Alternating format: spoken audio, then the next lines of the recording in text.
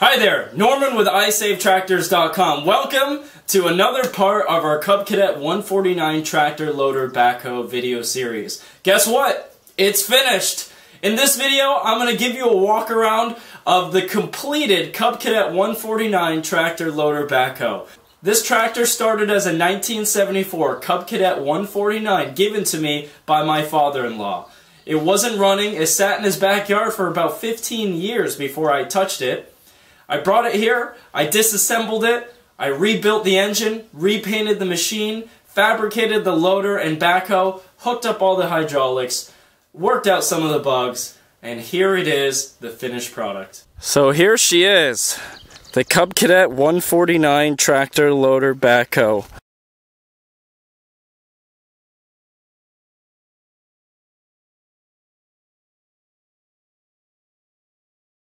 Let's begin with the front of the tractor. You remember me fabricating this bucket. Here are the welding hooks I added. These right here are 2-inch by 16-inch stroke hydraulic cylinders that I got from northerntool.com. All the hydraulic oil is routed through these 3/8-inch hydraulic lines. In an ideal world, I would have used a steel tubing, but I'm not set up for that. Maybe in the future. An upgrade. Brand new front end here. I instead of using the traditional Cub Cadet 149 kind of striped lines for the headlights, I painted it all black and I think it came out looking great. I decided to paint the tractor all in yellow versus having the white hood and a couple other white pieces.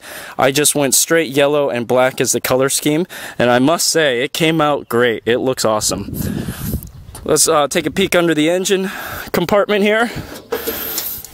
Here's the newly rebuilt engine, all using iSave Tractor parts. We have an iSave Tractor piston rings, carburetor, ignition coil, points, and condenser in this engine, as well as the air filter. It runs great.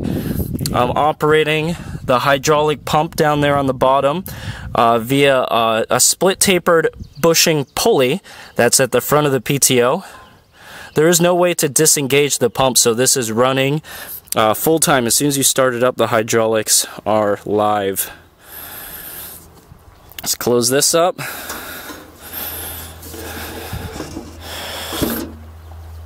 So here's the 2-spool hydraulic valve. This outer handle operates the tilt and curl of the bucket of the front end loader. This inside one operates the boom, the up and down. There's also a float position, so if I push this all the way forward, the front end loader will float with the contour of the ground. All these hoses and fittings I got at surpluscenter.com. This is called a Power Beyond port right here. This is what supplies oil to the backhoe, which we'll get to in a moment. This left upright here for the front end loader acts as my oil reservoir. This is a breather cap. What this is a cap with a little air filter inside, so air pressure can go into the tank, but it keeps dust and other debris out of it. So that's that. This whole hydraulic system took about 5 gallons to fill all the cylinders and fill this reservoir up. So about 5 gallons of oil. Coming down here, the footrests. This is the parking. This is the brake, as well as it lowers the hydrostat control. So if this is on full, if I hit the brake, it will reduce the speed of the hydrostatic transmission. Steering wheel. I put an hour meter on this tractor. I've used about 3.5 hours just in testing and fine-tuning all of the engine and hydraulic components. The seat my wife made for me. I opted to go with just a flat seat instead of trying to make a normal seat swivel and turn around for the backhoe. I just decided to go with a flat cushion. So we made this out of vinyl upholstery material, as well as a foam cushion type material inside, and it's mounted to a piece of plywood, which is mounted to the tractor. This makes it much easier. When I'm operating a tractor, I'm not typically lounging around and leaning back in my seat, so I'm always kind of sitting up straight or leaning forward, looking alive. So I opted with just this flat bench style, and so far it's worked great. Coming back here, here's the backhoe part in all its glory. This is a 6-spool stick valve is what they call it, like stick controls versus joystick controls. This operates all of the backhoe controls. I'll go over the controls with you now. This furthest one on this outside edge operates the slew pivot, and the slew pivot is what makes the backhoe pivot from left to right. This next one is the boom, and this makes it go up and down. If you pull this up, the boom will come up towards you. If you push it down, it will go down away from you.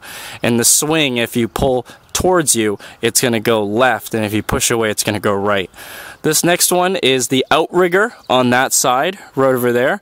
If you push down, the outrigger will go down, lift the tractor up. If you pull up, the outrigger will come up. This one is the opposite side outrigger, right on this side. Same thing, pull towards you, it comes up, push down, it goes away. This one right here operates the crowd arm, which is that main arm that the bucket's attached to. If you pull this towards you, the crowd arm will come towards you, and if you push away, it will go away from you. And this last one is the bucket, and if you pull towards you, the bucket will scoop in towards you, and if you push it, it will scoop out away from you. Here are all the hydraulic hoses. They're all routed kind of underneath this mount and then coming back up through the top, coming this way. Right now I have zip ties just kind of helping me tidy everything up, but I'm eventually going to replace these with actual hydraulic hose clamps. The bucket came out great. I did a few test digs and it works great.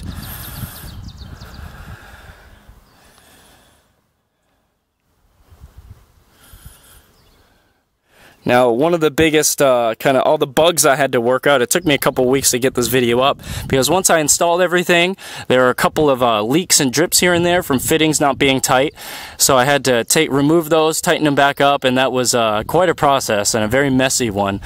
So I didn't get footage of that, but that's what took me so long.